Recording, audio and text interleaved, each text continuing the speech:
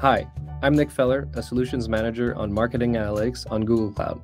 I'm excited to be with you today to share some information about how you can get started on Marketing Analytics with Google Cloud. In this session, we'll look at what is Marketing Analytics, how you can get started with Marketing Analytics using Instant BQML, and finally, we're going to hear about a customer who's already begun their journey using Google Cloud and Marketing Analytics. So, what is Marketing Analytics, and why are we focusing on it now? Well, the digital ads landscape is experiencing an important paradigm shift. Government regulation, industry changes, and consumer preferences are always driving higher scrutiny of user privacy and demanding more accountability from marketers. To evolve, marketers will need to prioritize building privacy-forward data strategy. Think about how they're collecting, measuring, and activating first-party data, and also gain a better understanding of customers' behavior by breaking down silos to better inform marketing and personalization.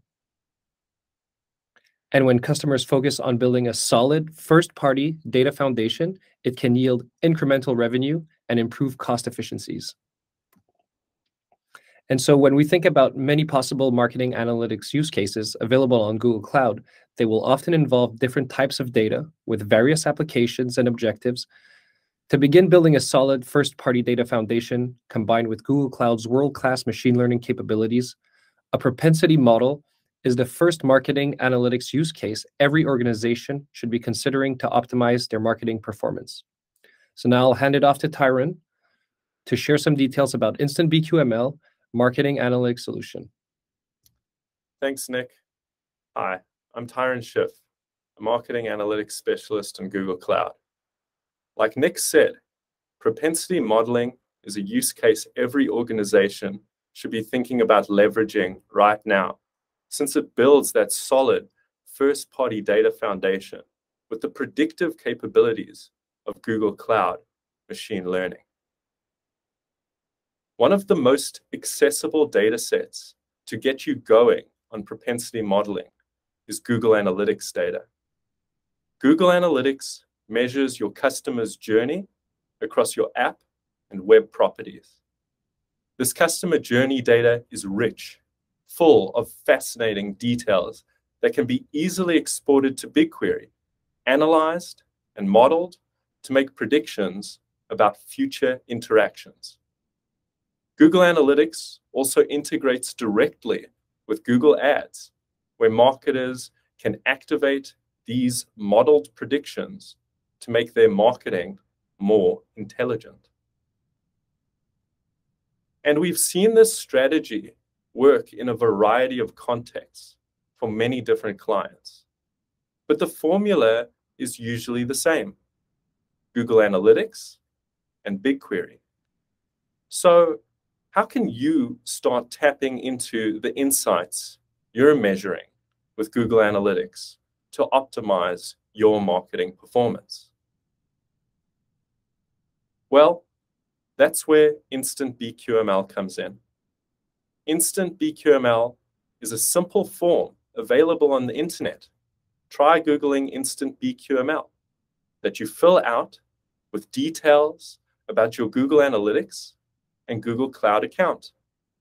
The form generates an automated, customized machine learning pipeline that models your Google Analytics data using BigQuery ML, makes predictions, integrates the predictions back into Google Analytics, and creates audience segments that can be applied in Google Ads to optimize your marketing performance.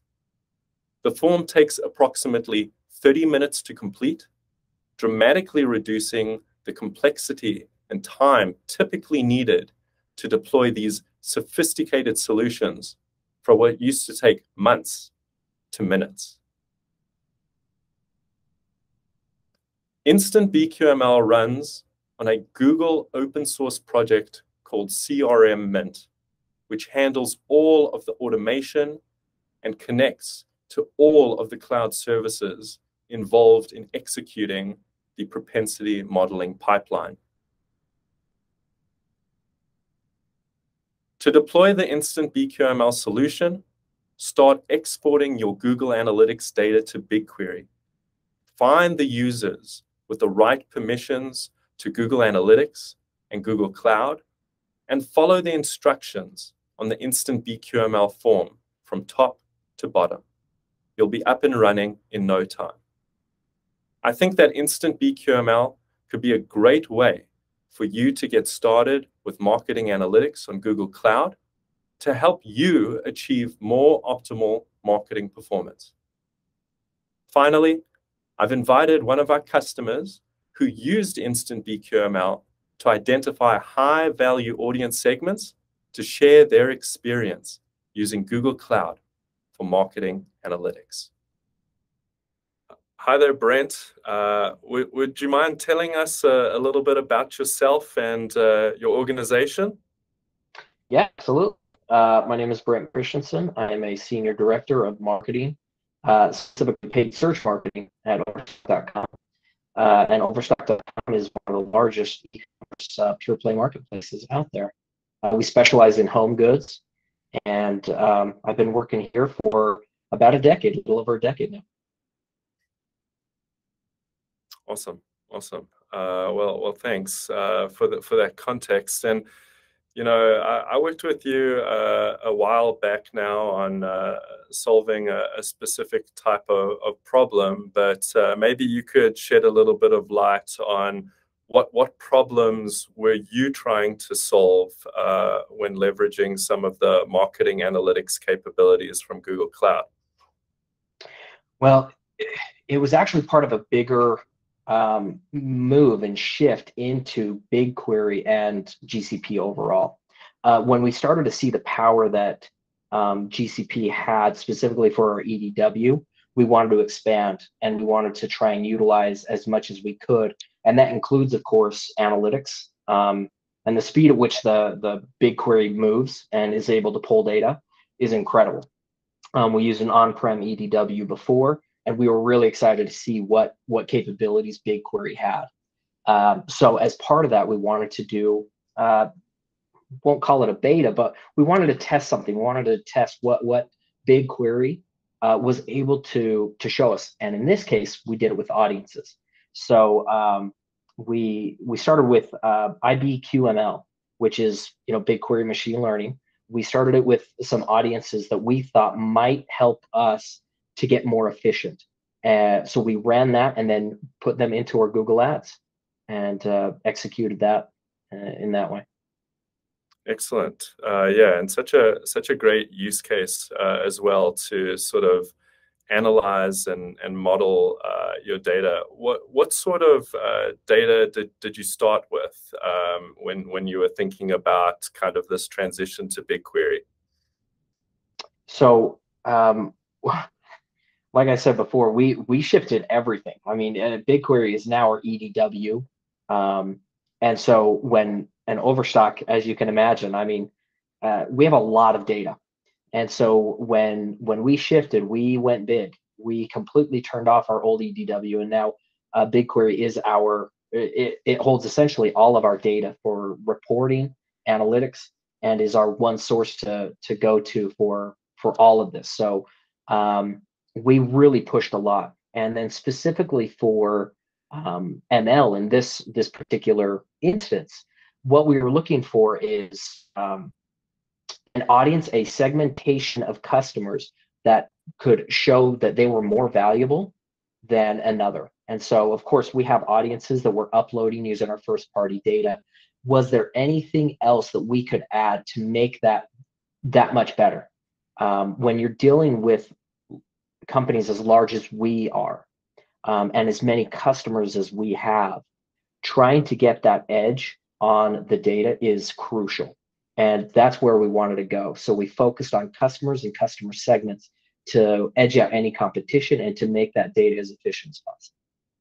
Fantastic. Yeah. And so after you segmented that data, converted it back into an audience, what was the sort of impact that you were able to see from leveraging Google Cloud, your first-party data, and machine learning?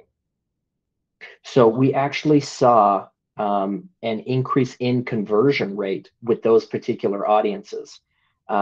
We went from, it was actually about a 20% gain in conversion rate when we compared the IBQML audiences to other audiences. And that includes our largest audience, basically just a big group of our customers and other non-segmented, non-specifically segmented customers. Fantastic. I mean, a 20% improvement is fantastic. How did those sorts of results benefit you and benefit Overstock in general? So our only regret is that the audience segment was as small as it was. Our wish is that we would have made it bigger. So this was a smaller test with a smaller segment. What it really did is help us understand just the power that we had and what BigQuery was capable of. And that's where we're on to for our next series, is trying to add even more audiences, get more segmentation, and to really expand this out. And that, we're hoping, adds a big shift in our efficiency and, of course, our ad spend, which seems to be increasing all the time. Yeah, no doubt, no doubt. But obviously, by leveraging some of these technologies in conjunction with one another, you're hopefully getting the biggest bang for that buck, so to speak. Great. So, I understand that you were just saying that, maybe one of the things that you would have loved is like these audiences to be larger, and it sounds like you're kind of experimenting with other sorts of models, in the future. What else do you think is planned for Overstock going forward, now that you've started to kind of crack the nut on advanced marketing activations and marketing analytics on Google Cloud? Well, it's not just limited to machine learning. What really is exciting for us is the integration that you get from BigQuery to GA4 and then into Google Ads. So while we're not perfect at this and we have a long way to go, especially with how new GA4 is, that integration is what we're really excited about.